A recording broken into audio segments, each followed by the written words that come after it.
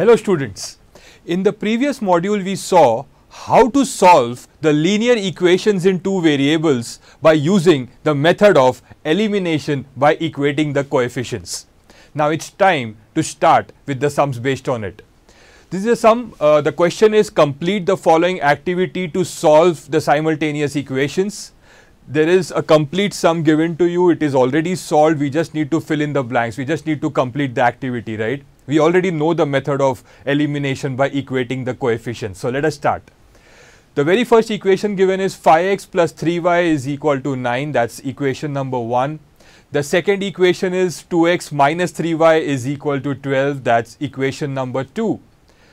So first we need to decide which variable we are supposed to eliminate, and as the method is elimination by equating the coefficients, we need to eliminate the variable whose coefficients are equal in both the equations, as we learnt in the previous module, right? Now look at the coefficients of x. The coefficients of x are 5 and 2. We cannot eliminate x, right? Look at the coefficients of y. The coefficients of y are 3 and 3, the coefficients are equal, so we will eliminate y. That's the first thing we need to decide in this method, right? After that, to eliminate, we either add or subtract. When the signs are same, we subtract. When the signs are different, we add, right? Now look at the signs of the variable y, the variable which we are supposed to eliminate, right? Now in the first equation it is plus 3y, in the second equation it is minus 3y. Plus 3y minus 3y, we need to add the two equations.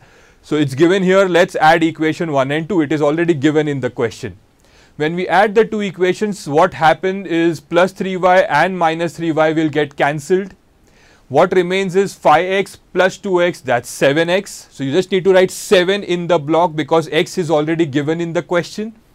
9 plus 12, that's 21 in the next block. Right, so you get 7x is equal to 21. Once you get 7x is equal to 21, now you get x is equal to what upon what? X is equal to 21 upon 7. 7 ones are, 7 threes are, so you get x is equal to 3. Once you get the value of x, now it's time for us to get the value of y by substituting x is equal to 3 in either of the equations. Now it is already given in the sum, we are supposed to substitute x is equal to 3 in equation number 1. So let's substitute. You get 5 into x. Now in the place of x, you need to substitute the value, that's 3. So you get 5 into 3 plus 3y is equal to 9. 5 into 3 is 15. Now this 15 goes to the other side, it becomes minus 15. So you get 3y is equal to 9 minus 15. You get 3y is equal to minus 6. So you get y is equal to minus 6 upon 3. And we all know minus 6 upon 3 is minus 2. So you get the value of y as minus 2. So you get x is 3, you get y is minus 2. The solution is x comma y, that's 3 in the first block and minus 2 in the second block. As simple as that.